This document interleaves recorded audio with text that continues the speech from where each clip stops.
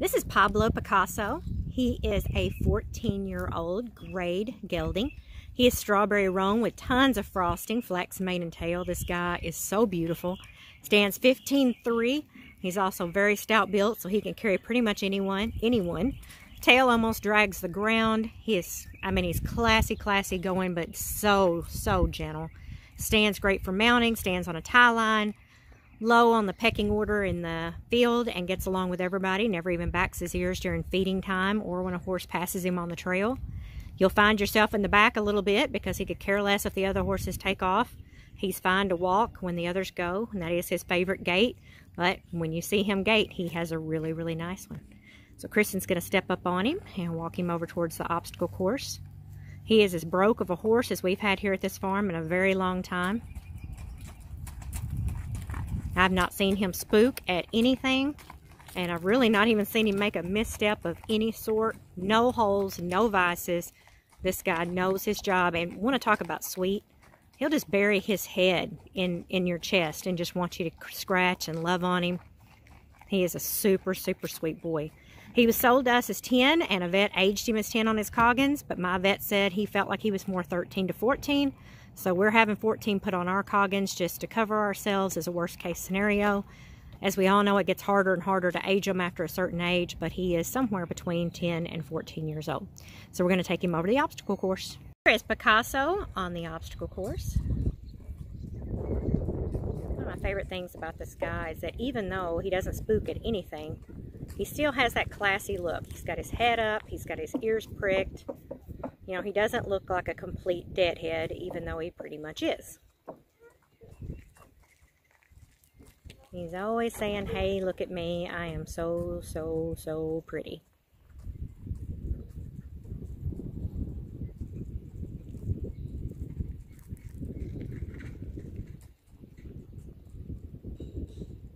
Flags are flying and he doesn't care. Noises in the background with the horses. Feeding is going on.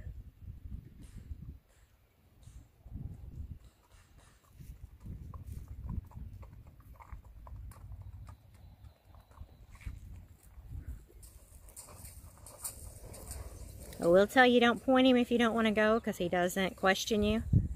If you want to go up and down hills, get off the trail, leave the other people and go do something different, he's happy to do that. Haven't seen a single thing he has not wanted to go through other than when we first got him, he was not sure about water. Now he'll go all through water and mud, doesn't care one bit. Alright, we're going to take him to the pavement and let you hear the pretty music.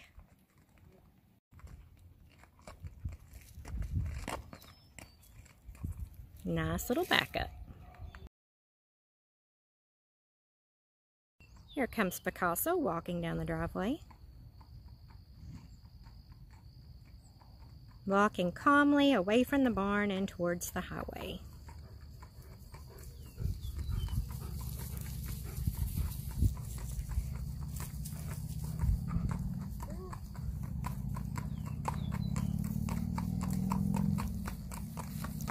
His walk, he can walk with gaited horses or quarter horses, where some of our walkers, they're way too fast to walk with quarters. He can walk with them. So if you ride with both, his walk is really nice. If you ride with super fast walking gaited horses, he's probably going to be in the back.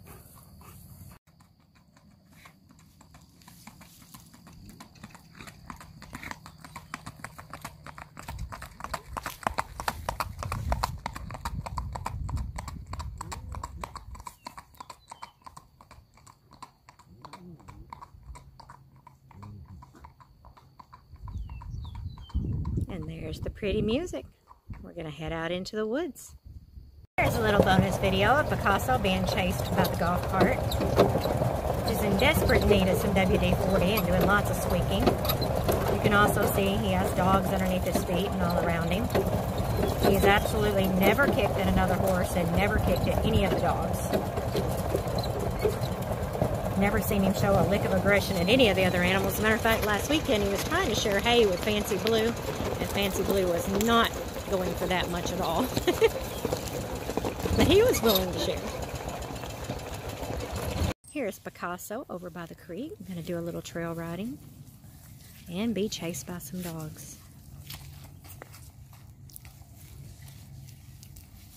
Told you when we first got him, his only hesitation was water. Now, we took him to Wranglers last weekend, and we've had so much rain that there was nothing but mud and water, I felt like. So we had to oil saddles this week. Our saddles got so wet and muddy.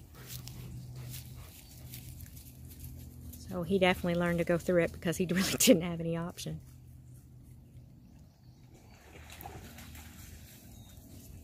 Wish you could see the view here live. It's distorted in the camera, but the sun shining through the trees just almost looks like heaven lighting up. It's beautiful.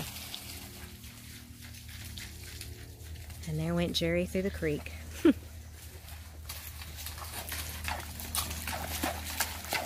He's also sort of learning to drink out of the creek. He didn't really understand that either. And he's learning to take a drink when he gets the opportunity.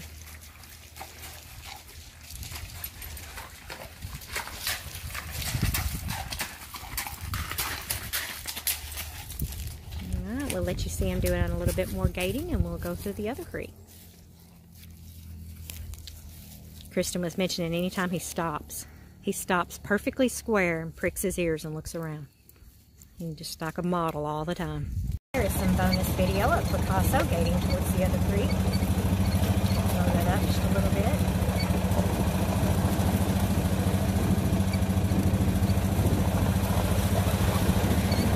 Try to get a video of Jerry carrying the stick he's carrying. It's about 3 feet, I would say, 2.5, 3 feet long. The other day he had a stick like that, and he was circling my car, which is a thing he does. It's a position thing. He circles your golf cart, he circles your car, whatever you're on, and he went around my car and scratched it, so I'm not very happy with him and his big sticks right now. Little side view here. This guy reminds me so much of Roanoke that we had, but so much more chill than Roanoke was. Roanoke had a motor, and this guy, not one at all. But he still looks like he does. We're going to take him through this second ditch and let you see him go through it. Here's Picasso going through the second creek.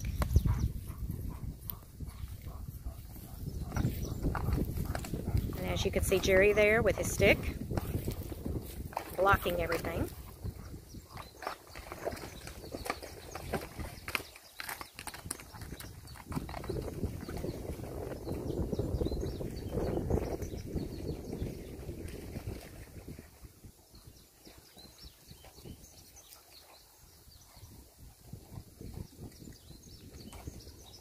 Something smells nasty. I'm gonna say one of these dogs just did something.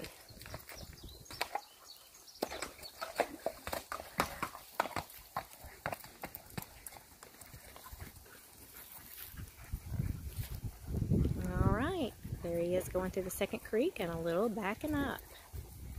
Here is some bonus video of Mr. Picasso doing some gating from the front side. We're heading back towards the barn now. Burned a massive burn pile down here on Tuesday night.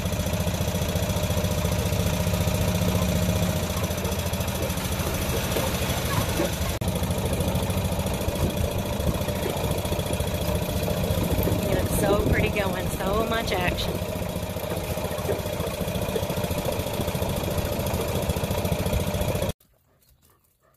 Here's Picasso Cannery.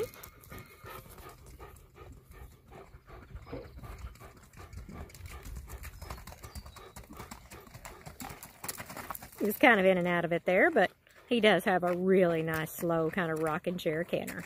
Very, very nice. Here's a close-up of Picasso's feet. Let you see those. You can see there's no scars, no damage. He has no abscesses. He's got fresh shoes on. Stands up nice and high and tall. Kristen's going to go ahead and pick up one of his front feet for you so you can see how he does that. Okay. And let you see his back feet. He's resting on one. Alright, and let her pick up one of those for you. He's already practically got one picked up, so that'll be pretty easy. Kristen says I'm little and he is big. Okay. All right. There he is. He is so pretty. If you could see him in person, I mean, all the frosting that is throughout his body, it is literally like a work of art, and that's why we named him Picasso. You got to see how loving this horse is, and it's just one of those things that you just can't do unless you video it. We talk about it, but when you start scratching him, one thing he does is he just starts putting his whole weight of his head, snuggling it and burying it inside, just getting as close to you as he can possibly get. And kisses, he absolutely loves kisses.